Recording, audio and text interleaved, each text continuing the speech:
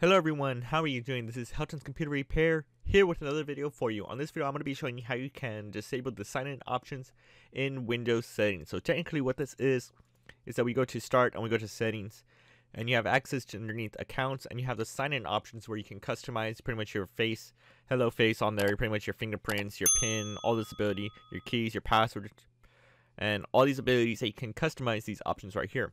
Well, technically what this registry that I'm going to be doing is going to be changing instead of pretty much it'll be hidden or technically maybe managed by the organization. So restrict that you don't have access to change any of these settings here. So let's go ahead and jump right into this video.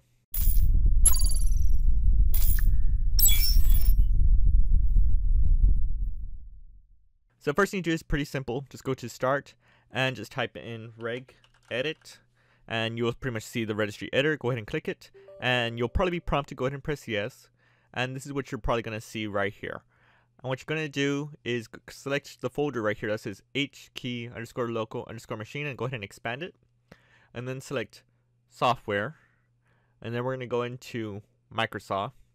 And we're going to scroll down until you see something called Policy Manager. Here it is, Policy Manager. And then from there, we're going to go ahead and select the folder called default and expand it to. Let me slide this over to make this a little bit easier for you. Then we're going to scroll down all the way until we see settings.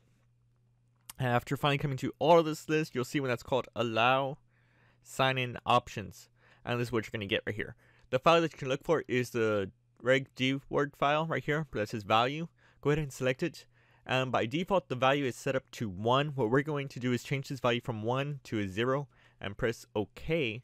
And now when I go to settings and pretty much go to the accounts and select sign-in options, it is pretty much grayed out and I'm not able to change anything for it. So pretty much it's blocked. I can't do anything if I have that options for it.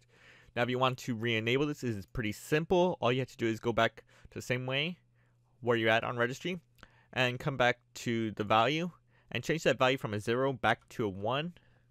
And again, if you need to go back to locations, local machine, software, Microsoft, policy manager, default, settings, and allow sign-in options. So that's the directions in case you are lost.